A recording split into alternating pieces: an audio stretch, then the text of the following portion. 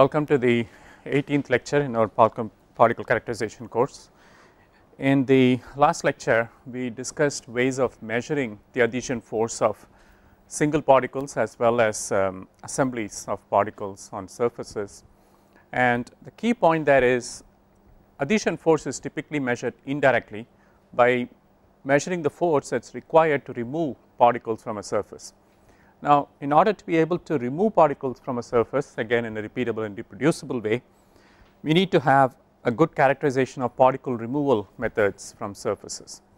And as I was mentioning in the last lecture, such particle removal methods can be classified as being dry and wet methods, depending on whether we use a liquid medium to enhance the removal process or not. Another way of classifying particle removal processes is by looking at the mechanism involved. Particles can essentially be removed from surfaces using three different mechanisms. One is simple mechanical action, which includes vibratory action. The second is shear and drag based mechanisms, where you actually exert a parallel or tangential force to the particle sitting on a surface and dislodge it from the surface. And the third method is simply chemical cleaning or chemical removal of particles, where you use a fairly strong chemistry to dissolve the particle on the surface and entrain it into the chemical medium. And there are various combinations of these. So, we talked about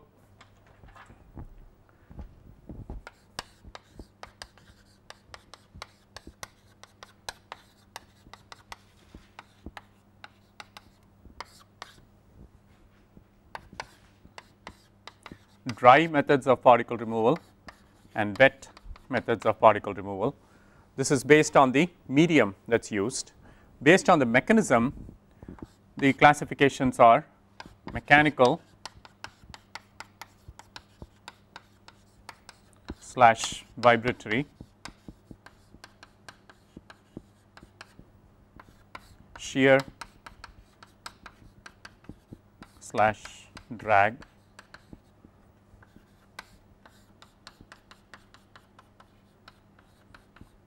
the third is chemical methods of particle removal. Now, if you take various combinations of these, for example, a dry process that involves mechanical methods of particle removal. A classic example of this is brushing or scrubbing, right.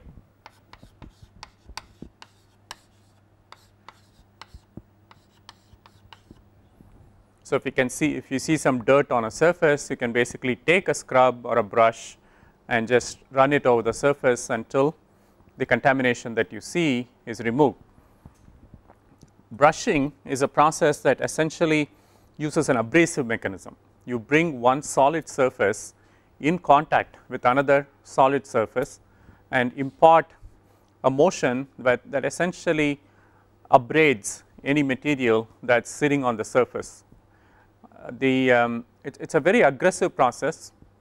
It's a line of sight process. Obviously, you have to see the contaminant in order to be able to remove it. So, if you have any hidden recesses or features in your part, this method is not going to be able to effectively dislodge particles that are located in such places. It can be automated. In fact, in many process industries, you essentially do double sided brush cleaning.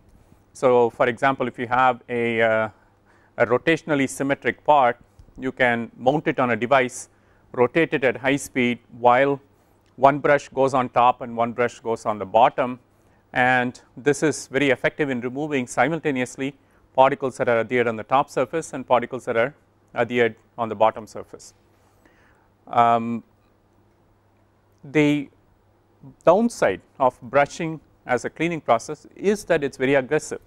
It is very easy to damage delicate surfaces when the bristles of a brush come in contact with it, because when you are trying to remove contaminants from a surface, it is very difficult to control that process so precisely that the brush only contacts the particle sitting on the surface. It is just as likely that it will contact the substrate itself at locations where there are no particles, and when it does, it can cause quite severe physical damage to the substrate.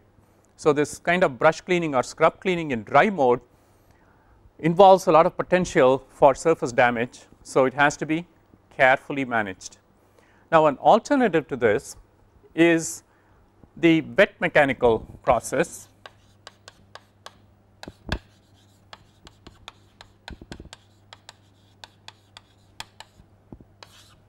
which again is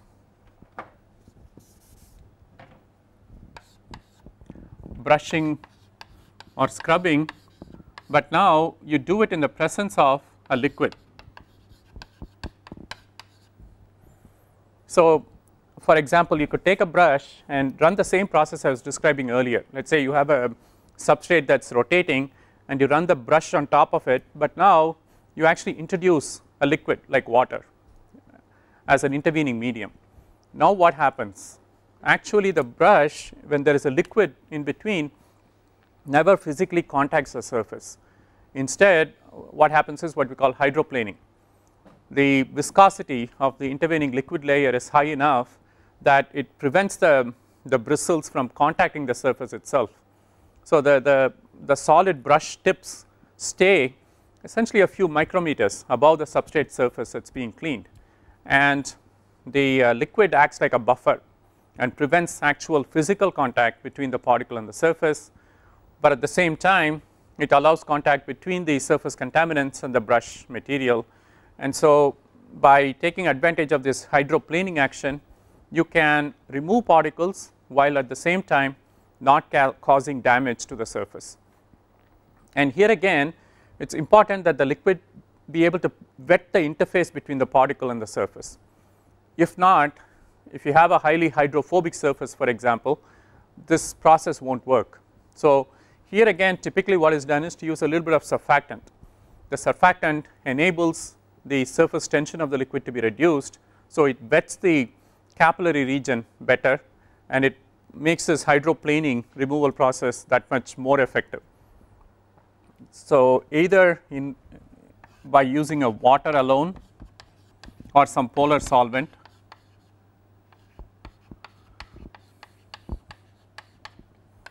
or by using an organic solvent,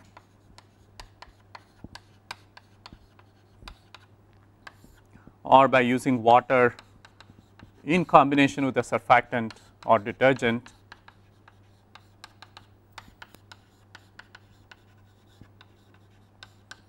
you can effectively brush particles away from a surface without causing excessive damage to the surface. Now let us come back to dry mechanical processes. Another process that we can imagine is wiping. So again you can imagine, I am sure you have done this many times, you see something, let us say on a surface, you just take a dry cloth and wipe it and it removes the material that is there.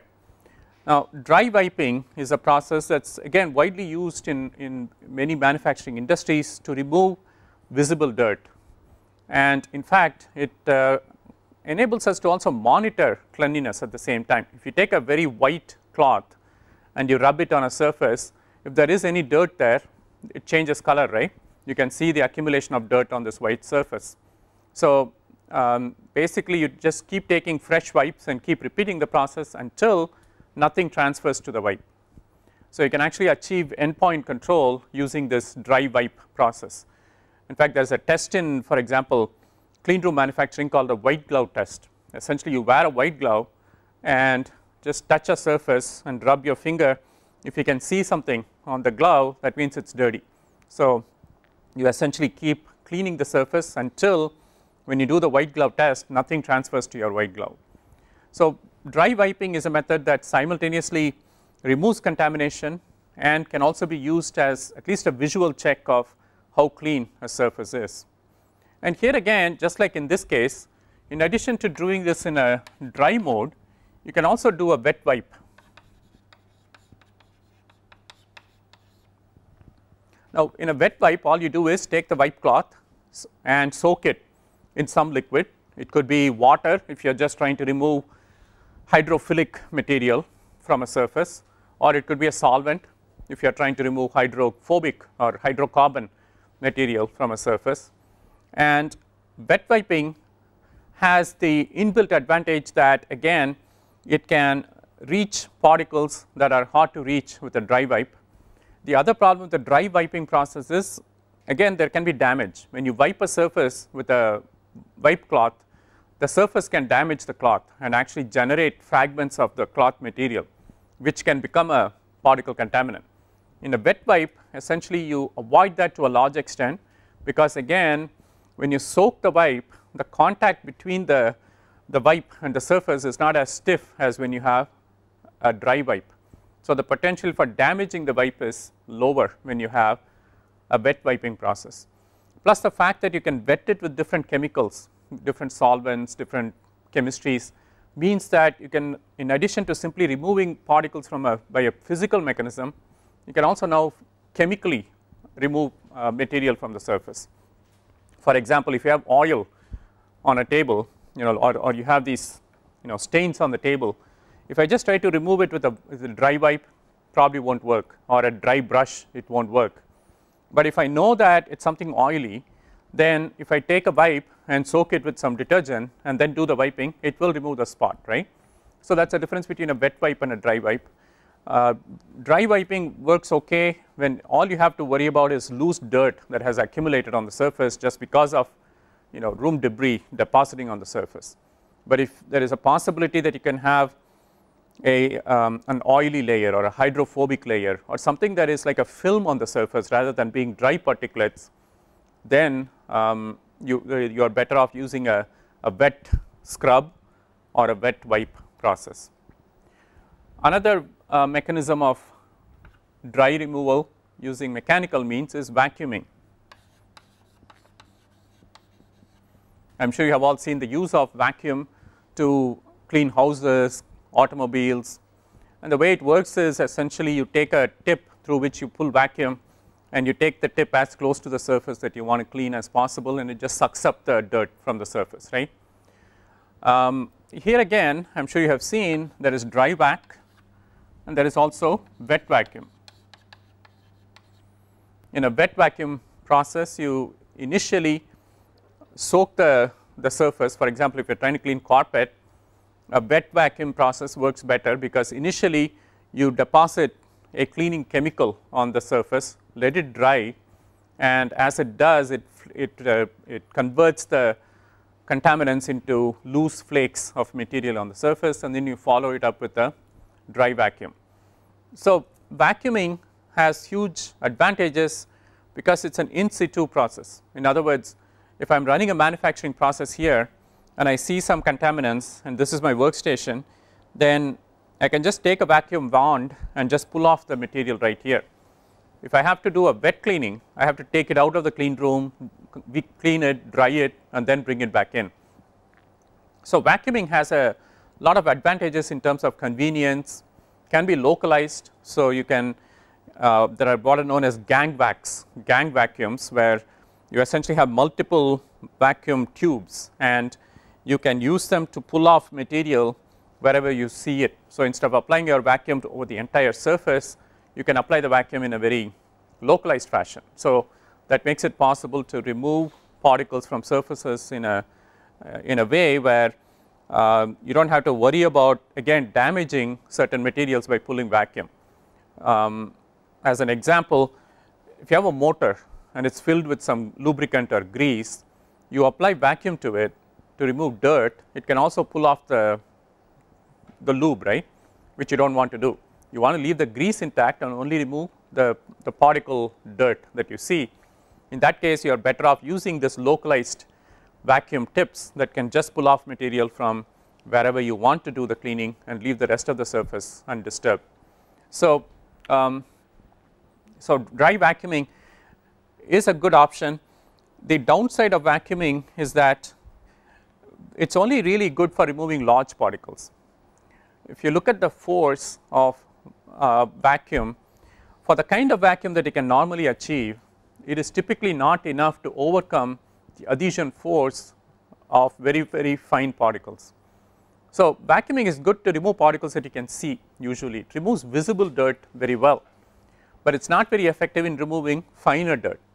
The other problem is that if you don't control the distance between the tip and the surface carefully, the tip can actually hit the surface and thereby generate particles. And so this requires a high degree of mechanization, automation, precision control, all of which can increase the cost of the process quite significantly. So vacuuming, by definition is a simple process, but it's not that easy to implement it in high volume manufacturing, because unless you have perfect controls over the process, again you may be removing visible dirt, but you may be creating or generating 1,000 times as many fine particles. That is a penalty you pay when you are using a purely vacuum based particle removal process.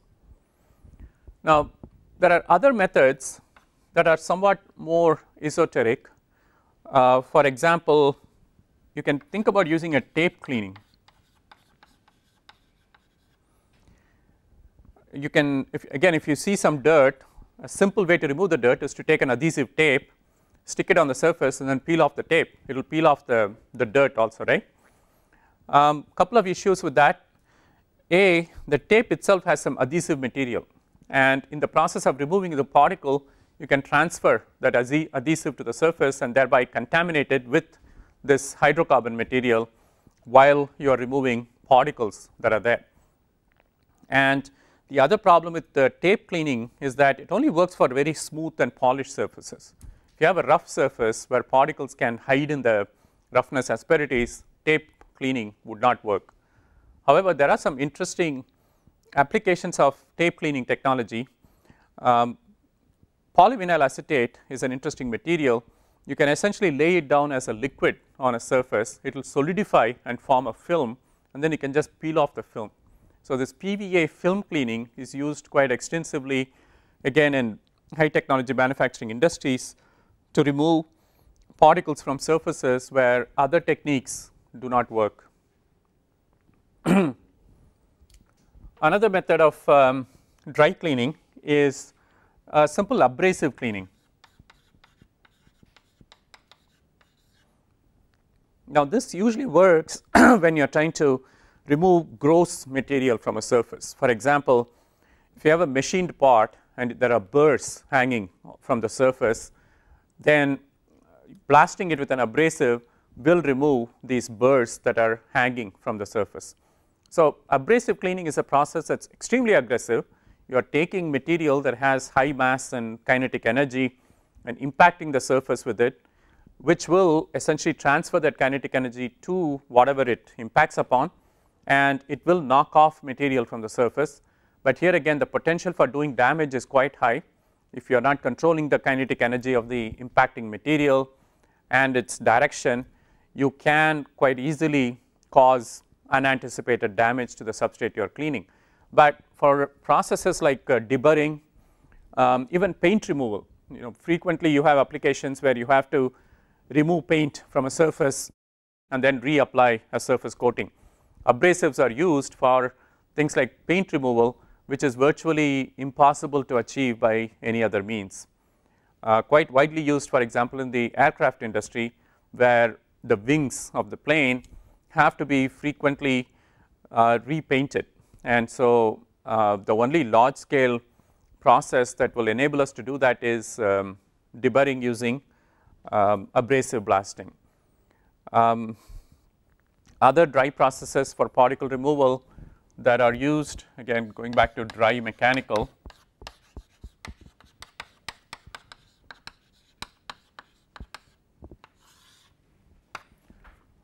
laser cleaning.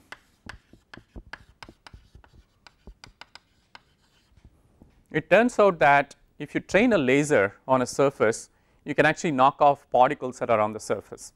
There is two ways in which this can happen. When the laser hits the surface, if it happens to hit exactly where the particle is, just the energy transfer alone may be sufficient to knock off the particle. But even otherwise, when you train a laser on a surface, you essentially increase its state of excitation. You set up a a microscopic vibration of the surface simply by increasing its thermal energy. And as you do that, the particle that is sitting on the surface, when the surface itself starts oscillating, a particle that was initially sitting on the surface is now also oscillating on the surface.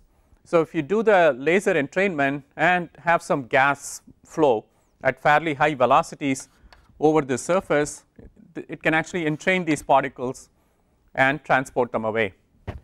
So laser cleaning is again widely used when you have a very localized contamination that you want to remove, and the surface is such that you cannot expose it to water or any other chemical. Laser cleaning gives you a way to do this particle removal very precisely and completely. Laser cleaning can also be done in a wet mode.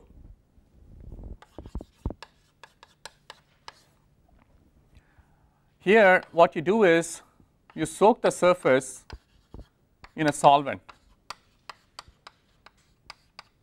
For example, let us say you soak it in methanol, and then you train the laser on it before the methanol has evaporated. Then what happens? The laser energy actually causes that solvent to evaporate in an explosive way. It essentially just boils the solvent off the surface, and as it does, once again the particles that are entrained now in the liquid or the solvent that the surface has been immersed in are removed from the surface, not just by the vibratory action of the surface, but because of this explosive boiling of the solvent that has been placed on the surface. So particle removal efficiency using laser can be enhanced by a factor of 10 or higher simply by pre-soaking the surface in a highly volatile solvent. It really does not work very well if you use water as the medium, because water takes a lot of energy to vaporize. But if you take a solvent like methanol that has high volatility anyway, all it takes is a little bit of laser energy to cause it to evaporate from the surface, and as it does, it takes a particle with it. Another dry cleaning action which does not involve liquids is what is known as CO2 snow cleaning. CO2 snow refers to the conversion of either gaseous or liquid carbon dioxide to a form where it looks like snowflakes. So essentially by taking the source supply and expanding it through the nozzle and cooling it, you can convert it to very, very fine particles. In fact, you can control the size of the particles that you create out of these nozzles. If you create very, very fine CO2 particles, this is called snow. If you create larger particles, this is called pellet, and if you expand it in such a way that it reaches a supercritical region where it behaves, where it has properties of both a liquid and a gas, then that is called supercritical carbon dioxide. So simply by controlling your expansion process, by controlling the design of the nozzle, you can feed in liquid or gaseous CO2 and produce either snow, CO2 snow, which is very, very fine flakes of carbon dioxide, or CO2 pellets, which are larger sized solid carbon dioxide, or a fluid supercritical CO2, which has essentially the density of a liquid but the diffusivity of a gas. So from a particle removal viewpoint, it combines the best aspects of both liquid carbon dioxide as well as gaseous carbon dioxide. And by the way, if you liquefy it, you can certainly produce liquid CO2. Now CO2 is an excellent solvent for many reasons. One is that it works very well in terms of reacting with hydrocarbons and dissolving them. Also, this conversion of CO2 to various forms can be done pretty much close to atmospheric conditions. You do not have to go to extremely low pressures or high pressures or extremely high temperatures in order for these conversions to happen. Now when you take CO2 that has been converted, for example, to liquid CO2, then that becomes a wet cleaning process. Liquid carbon dioxide is an excellent solvent. So you can take any material that has again visible hydrocarbons on it like oils, you expose it to liquid carbon dioxide, it will completely remove the hydrocarbon material. Supercritical CO2 has the ability to remove materials selectively. So you can actually tune it to remove the contaminant that you are looking for. Again, by controlling the conditions of expansion, you can produce supercritical CO2 with very different solvency properties and make it particularly effective for certain types of contaminants. So if you know what the nature of the oil is on your surface, you can produce a supercritical carbon dioxide which is specifically optimized to remove that particular oil. So this is kind of somewhere between a wet process and a dry process. It's not liquid CO2, so you really cannot call it a wet process, but at the same time it's not a fully dry process. So it kind of falls in the region between wet and dry cleaning. CO2 pellet cleaning is somewhat like the abrasive blasting that we talked about earlier. So instead of using abrasives like alumina or silica to do your blasting, deburring and so on, you take carbon dioxide pellets and do it. Now the advantage of carbon dioxide pellet cleaning is it does not cause surface damage to the same extent. The hardness, the abrasiveness of carbon dioxide is much lower compared to commercial abrasives that you might use otherwise. And also the biggest advantage in all these processes is that once the particle removal is done, the CO2 basically evaporates. You do not have to do any post process drying or cleaning in order to remove residual carbon dioxide from the surface. And it is also a net zero addition to the atmosphere. You are not adding CO2 to the atmosphere by this process because originally you are taking the CO2 from the atmosphere anyway and you are just putting it back into the atmosphere. So it's a green process. The pellet, for example, if you hit a surface with a carbon dioxide pellet, as soon as you hit the pellet, the CO2 will start subliming. So the solid pellet will get converted to gaseous CO2 virtually upon impact after the contaminant has been removed. The CO2 snow works in a very similar way. As soon as the snowflakes hit the surface, they remove the particles on the surface by line of sight momentum transfer and also by the mechanism of rapid cooling of the surface. This process works the exact reverse of laser cleaning. In laser cleaning, you increase the energy level of the substrate typically by heating the substrate, and this temperature rise causes thermal oscillations to occur which loosen the particles on the surface and render them removable. In the case of carbon dioxide snow, what actually happens is as the snow sublimes from the surface, there is actually a rapid cooling of the surface associated with that. Now this cooling of the surface has an interesting effect that again it imparts a thermal shock to the particle and also it makes the contaminants brittle. So for example, if you have fingerprint is actually one of the most difficult materials to remove from any surface. I am sure you have seen it if you are washing glass.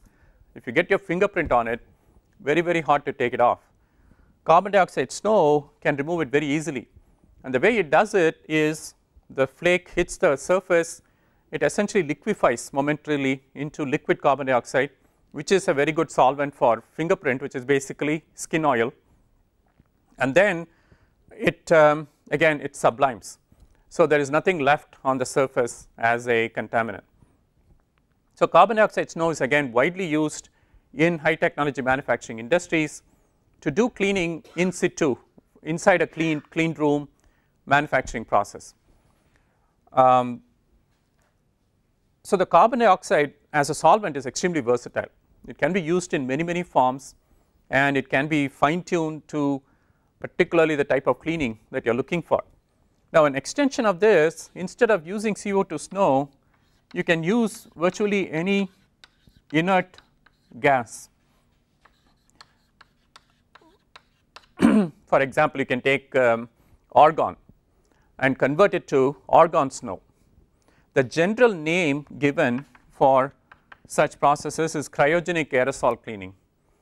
You can take virtually any noble gas and convert it to a snow form or a pellet form or a supercritical form or a liquid form by processing it under appropriate conditions. Now it's not as easy to accomplish as when you're using CO2, but on the other hand these are much purer gases. So one of the downsides of using carbon dioxide is that the carbon can sometimes get captured as an impurity or contaminant on the surface. So you have to worry about how to remove the carbon afterwards, whereas if you use the noble gases and do the same process, even if there is a residue, a few molecules left on the surface, they are chemically inert, so they are not going to do any harm to the functionality of the product. Okay. All right. So are there any more dry cleaning processes? Another one that again is widely used, which I mentioned a little bit in the last lecture, is plasma cleaning.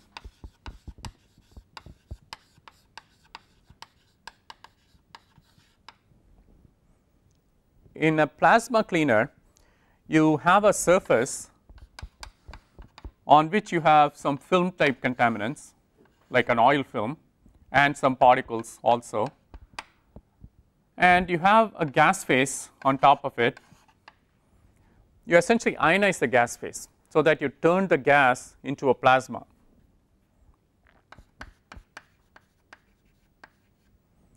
The plasma then interacts with the hydrocarbon contaminant on the surface, and as it does, it converts hydrocarbons into H2O plus CO2 by providing essentially the energy that is required for this chemical reaction to proceed. You know, when you want to convert a hydrocarbon into H2O plus CO2, you have to provide it some energy, right, to make it happen. Now typically heating will do it, or oxidation will do it. Instead, in a plasma cleaner, you provide that energy H nu by using plasma, and the plasma energy is sufficient to cause the hydrocarbon to be converted to H2O and CO2. Now why do you want to avoid using O2? Because it may be that the substrate itself is oxidizable.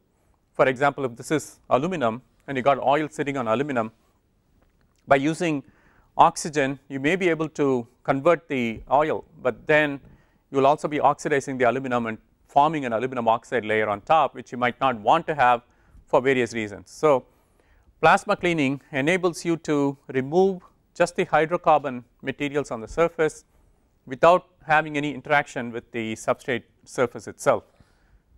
A variant of this is called the UV ozone cleaning, and the idea here is very similar. Again, you have a surface on which you have a film and some particles. You hit the surface with some UV radiation, but here you also flow in some O3, ozone. This process is suitable again for substrates which are not damaged by the presence of an oxidant. Now in this case what happens again is hydrocarbons in the presence of UV energy and O3 get converted to H2O plus CO2. Now the UV ozone treatment is done not only to remove contaminants from surfaces, but it can even be used to get pure water supply. If you look at how high purity water is produced in large quantities, one of the ways that the quality of the water is maintained is by doing periodic UV ozone radiations of the water, because it can do two things. One is it can remove any hydrocarbon material that has built up, and also the viables. If you have bacterial accumulation, UV essentially can kill the bacteria, convert it to a hydrocarbon. The O3 will then oxidize it and convert it to H2O and CO2 and remove it from the system. So these are variants on dry technology, where essentially you are not using a liquid to promote the cleaning, you are still running it in a dry mode. Now the biggest advantage of dry processing is that you do not require a drying step afterwards.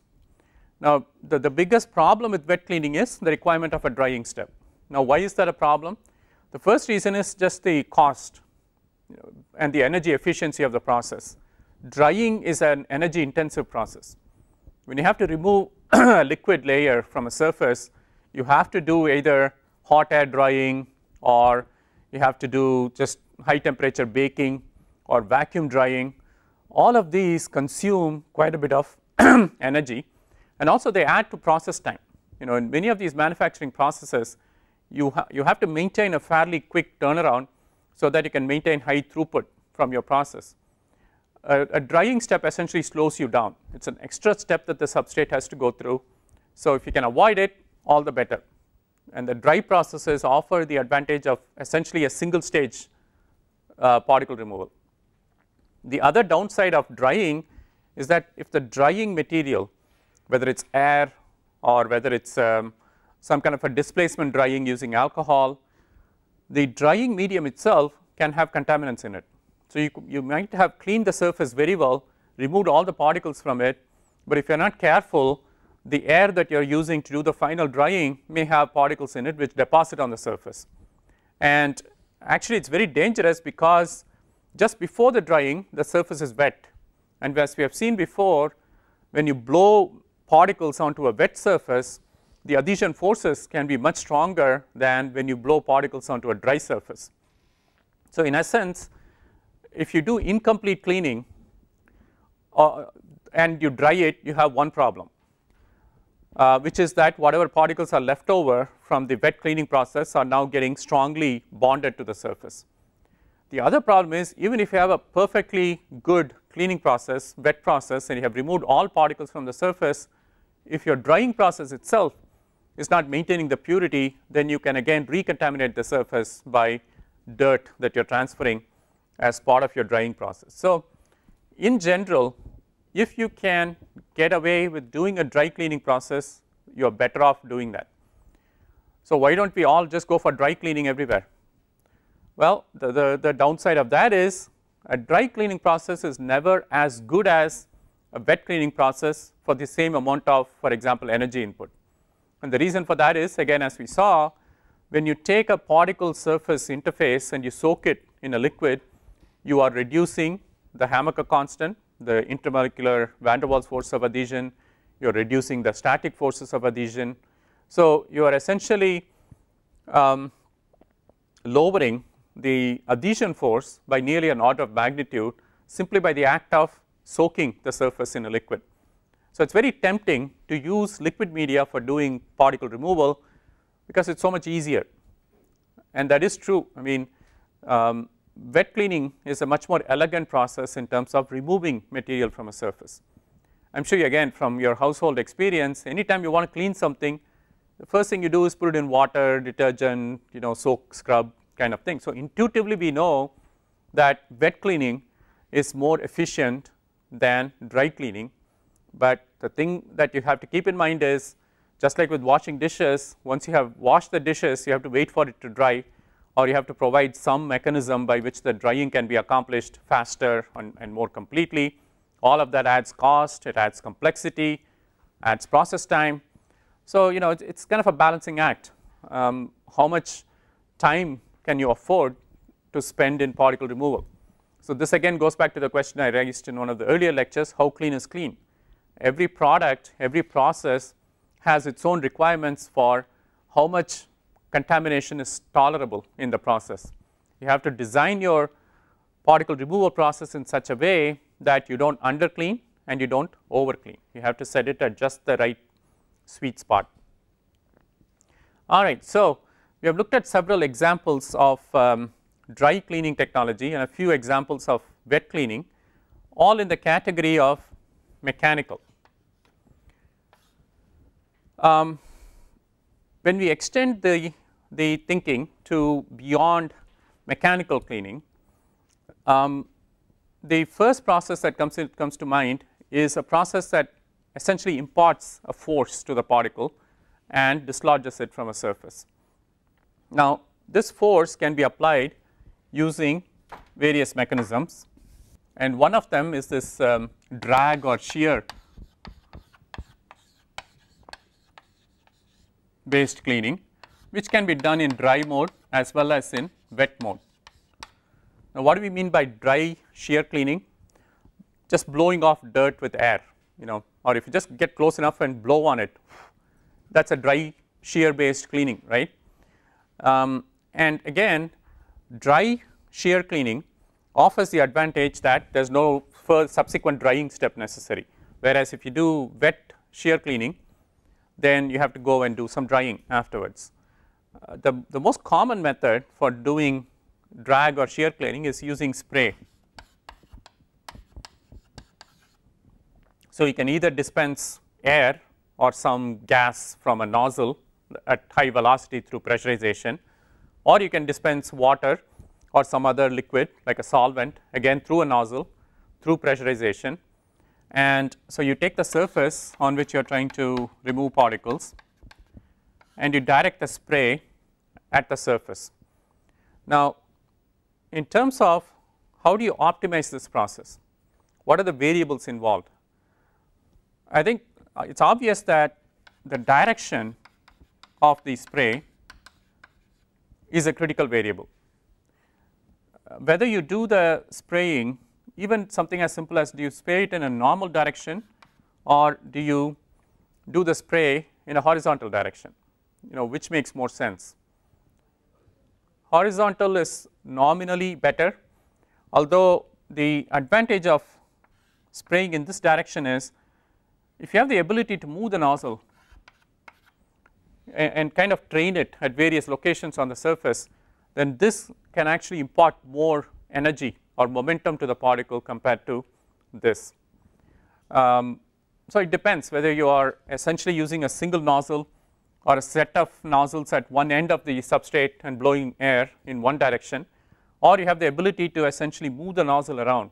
In fact, the ideal way to do spray cleaning is to have some control over not only the direction of flow, but also the closeness of the nozzle to the surface. Of course, the third aspect is the nozzle design itself.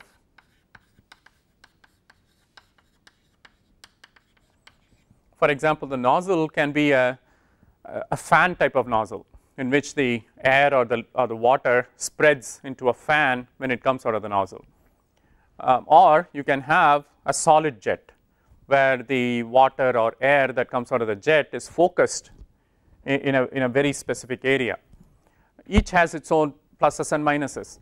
When you use a fan jet, you can cover a much wider surface area in much less time. On the other hand, when you use a solid jet, you can get much higher energy transfer to one specific location on a surface. So when do you use which one? Is there one design that is inherently better than the other? So if you have a surface like this, which is let's say is perfectly flat, smooth, with no features, no recesses, no grooves, then actually a fan nozzle makes a lot of sense, because all you are really trying to do is cover as much area as possible in as short a time as possible. So you take a nozzle that gives out a fan or a spread spray and just walk it over the surface several times. You can also keep changing the angles at which you are holding the nozzle. You can keep changing the distance of separation, and you can do a good job of removing particles from the surface. However, if you have certain locations where contamination tends to accumulate, for example, let's say you have screw holes. It's a plate that has certain locations where the threaded fasteners go in, blind holes or through holes. Then you really cannot clean these locations very effectively if you are just using a common fan spray. So then what makes sense is to supplement this with focus jets or solid jets that can be customized for the design of the component. So the way I would try to clean this component is first use a fan spray to remove most of the dirt on the flat surfaces, and then design a custom nozzle manifold which has one dedicated nozzle for each of these. So essentially use 9 nozzles, each of which is pointing towards one of these locations. and essentially set up an alternating cycle. So, you first do a fan nozzle blow off of the entire surface, then use the solid jets to remove dirt from these locations where they can accumulate or where they can hide, bring them out, and then again do the fan type of spray again. So, by using this alternating cycle, you can keep bringing out material from these localized areas and making them available for removal by using a fan spray. So, this combination of solid and fan jet type of cleaning works very well whether you are using air blow off or jet cleaning using water or some other solvent. Again, the angle is important because especially when you are doing cleaning of specific locations, for example, if you have a hole and you are trying to remove particles that are in this area, somehow you have to bring them out. Now, if you just direct your jet this way, it probably won't happen very well. There will be a lot of recirculation, stagnation, material will get sucked back in. So, you want to do it in such a way that the water or air enter at an angle, and the air is then provided with an exit angle, and this combination can do a much better job of removing particles from the surface. And again, the distance of separation is also a crucial parameter, because nominally you might think that the closer you are to the surface, the better off, but there are two problems. If you get too close to the surface, again you can have unintentional physical contact between the nozzle tip and the surface, which can generate particles by damage. And the second thing is, as you get closer and closer to the surface, the area that you are covering becomes smaller and smaller, and the potential for essentially redeposition of the particles can actually become larger if you get too close to the surface. So, again you have to do some optimization to make sure that the direction at which the nozzle is held, the velocity of discharge through the nozzle, the distance of separation between the nozzle and the substrate, as well as the physical design of the nozzle, are all optimized for the specific particle removal application that you have in mind. Again, typically spray cleaning, whether you are using air blow off or you are using water jet, is limited in the smallest particle that it can remove. It is basically a limitation of the mechanism itself. When you are doing aerodynamic drag cleaning or hydrodynamic shear cleaning, what you are doing is imparting a shearing force to the particle, which essentially scales as the area of the particle or the diameter squared. So, as you can imagine, as the particle gets smaller, the removal force will also decrease quite rapidly. And by the way, that question I answered, why is it more difficult to remove fine particles from a surface compared to larger particles? The simple answer to that is the adhesion force only drops proportional to the size, whereas the removal force drops as a higher power of the size. So, if you just plot dP versus adhesion force, it might look like this. So, this is your adhesive force, whereas your removal force is more likely to drop like this. And what dictates whether a particle is removed from a surface or not is really the ratio between the two. And if you look at the ratio between adhesion force to removal force, that ratio actually goes like this, and that is the reason why finer particles are more difficult to remove from surfaces compared to larger particles. Okay, so let us stop at this point. In the next lecture, we will resume our discussion of spray cleaning, and then also talk about other methods of cleaning such as chemical cleaning as well as vibratory cleaning, a good example of which is ultrasonic and megasonic cleaning of surfaces.